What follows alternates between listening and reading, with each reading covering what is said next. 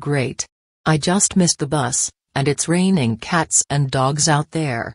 Not only that, my parents took away my phone because I'm grounded, so I can't call an Uber to get me to school. That's right, Meg. You can't get an Uber because you're grounded. Your dad can't take you because he has work. I can't take you because your brothers have COVID. And I need to take care of them and get groceries. You better start running or else you'll be late and more grounded.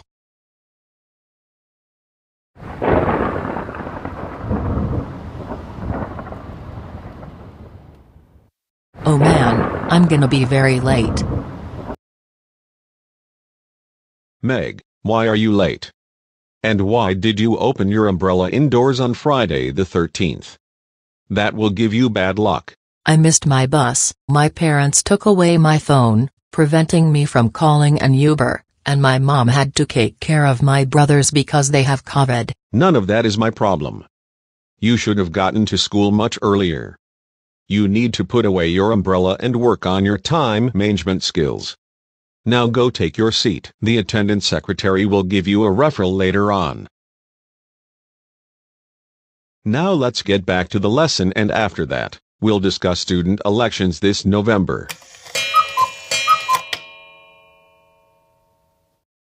I'm sorry, you don't have enough on your account to afford this lunch.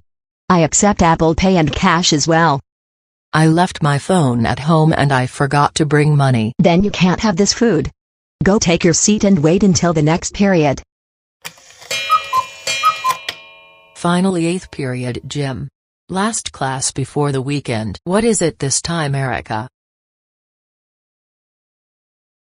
That's what you get for messing with me. Fighting during PE is strictly prohibited. I'm sending the pair of you to the principal's office on the double. You both know the rules.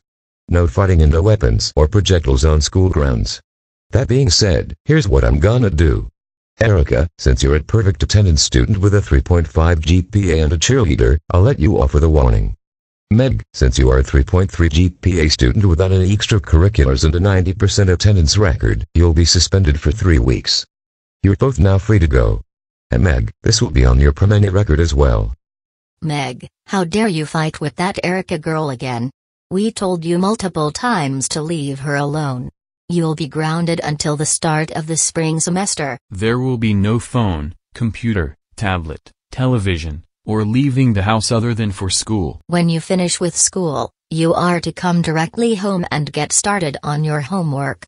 No friends unless you are working on a group project. Upstairs and straight to bed.